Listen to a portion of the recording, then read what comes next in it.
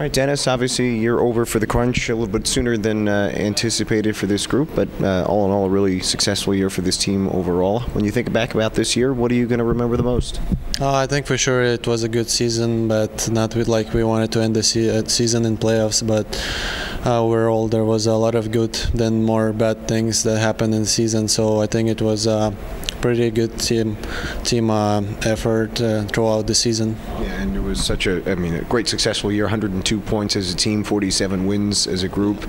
So many things to be proud of. Division champions. When you think back about all that, what are you most proud of what this team was able to accomplish? I think finishing at our first in the division, it was pretty huge, and obviously we had a lot of points. It was coming to the playoffs. We felt pretty good, but obviously it was really tough to lose to Cleveland. So now obviously it will be a special season for this team. And we've heard so much about, and everyone knows how the playoffs are a different animal, and at this level in particular, and we've seen it in the NHL too. It was your first AHL playoff experience. You were hurt last year. What did you learn about the playoffs, and what can you take from what happened this past week?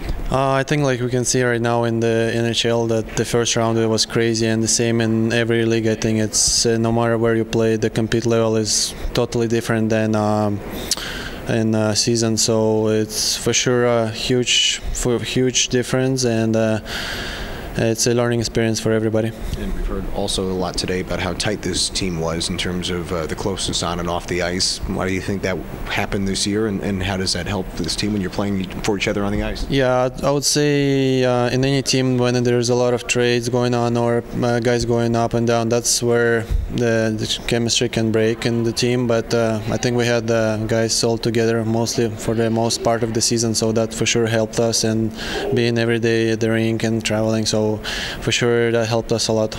And for you, it was your second year here in Syracuse. How do you think your game developed here in year two? Obviously, I wanted to have a better season, but for sure it was again a good things that I learned this year, and to bring my better, and it's going to be my third year here, so I would bring my best season. So it will be important next year. As you look into the summer, where do you look to build off of things? I mean, last year you were hurt heading into the summer, so now you're healthy heading into this offseason. How will that help, and what do you look to build on? Yeah, obviously that's a good thing that I'm healthy, and I didn't have a big injury this year, so it was really good staying healthy and strong. So just take some break a little bit and get training going.